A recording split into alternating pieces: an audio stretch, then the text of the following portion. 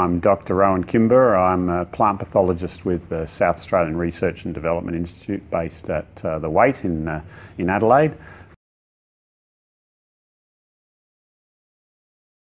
Yes, particularly in chickpeas, lentils, faba beans, we're seeing quite some interesting dynamics with the change in ascochyta. The ascochyta disease is different. It's a species specific to each one of those crops, but some similar things have been happening in each of those crops with a shift in virulence and aggressiveness across some of the new resistant cultivars.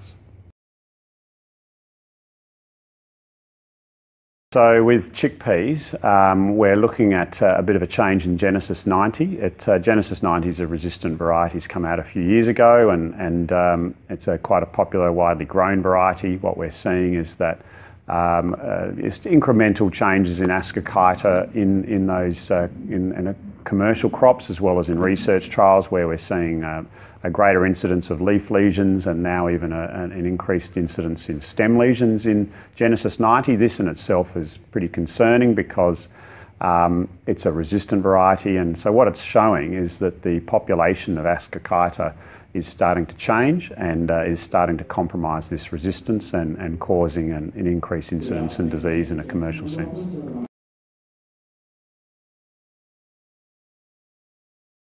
In areas where where growers or consultants have already seen a shift in this ascochyta incidence in Genesis 90 last year, then probably really what's going to have to happen is a continual monitoring there and actually be proactive in applying a fungicide application at the early vegetative phase when we'd normally see the ascochyta start to appear. So more or less anticipate that increased incidence of disease and counter it with fungicide application.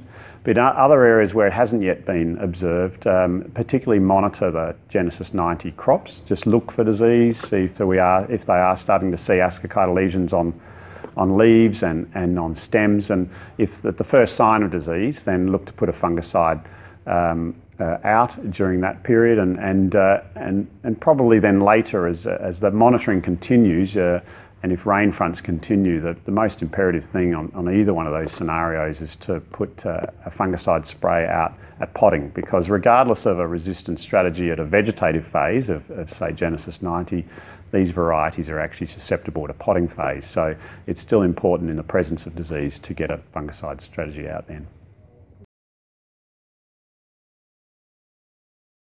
Really the key to managing these diseases is very much being proactive in both monitoring, so obviously looking for the first signs of disease as a means to sort of trigger your management plan, but also being prepared.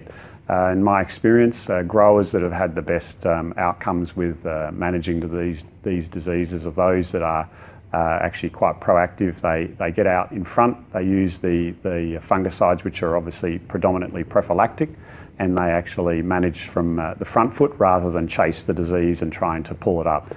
And in many instances where they are trying to chase the disease after it's already become established at a reasonable level, it's a lot more difficult, and often it can also in particularly wet springs be almost unsustainable and fruitless later on in the season when the disease is just gaining more and more momentum. In many instances, the cultivar selection in these pulse crops are quite key, and some of the cultivars, say for instance in faba beans, you'll have PBA Samira, which appears to be resistant to both these changes in ascochyta, to what's known as the pathotype 1 and pathotype 2. So they're ones which are somewhat exempt from the changes and what might occur at least in the short term, unless we see another shift. Whereas, say for instance, PBA Rana, which is resistant to the old pathotype, is partially compromised by the new one. So really growers and consultants should just be aware that different cultivars bring with them sort of different resistances to these shifts, and the literature that's available is regularly updated. Just keep an eye on that through the appropriate websites and literature, and then they should be able to use informed decisions for that.